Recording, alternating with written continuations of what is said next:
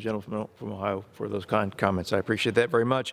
I rise today in support of a bill I'm proud to sponsor, H.R. 7903, legislation to improve and authorize the SBA's Community Advantage Loan Program. Small businesses are the driver of our community, and now more than ever, it is imperative for Congress to support them. In my home state of Florida, there are over 2.5 million small businesses employing over 3.5 million Floridians. As a former small business owner myself, and as someone who will be a small business owner again very, very soon, I understand the sacrifice many small business owners make to keep their doors open and to meet their payrolls.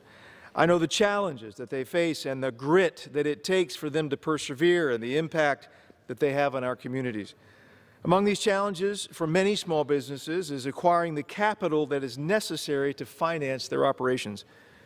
Many of the tools available at the SBA strive to increase access to capital for small businesses that are unable to receive it through conventional and traditional lending markets.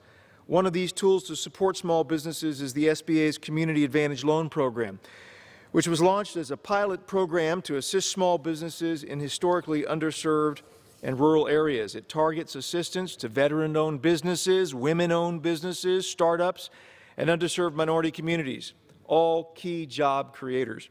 The combination of financial and technical assistance has made the program a proven game changer for many small businesses. I want to thank the gentlelady from California, Ms. Chu, for her bipartisan leadership in providing strategic improvements to this program and to move it from a pilot program to an authorized program for the next 5 years. The improvements included in H.R. 7903 will ensure the program serves businesses truly in need of SBA services. Specifically, H.R. 7903 defines the program with congressional intent. It outlines how Community Advantage lenders must operate within the program and details loan terms and other requirements.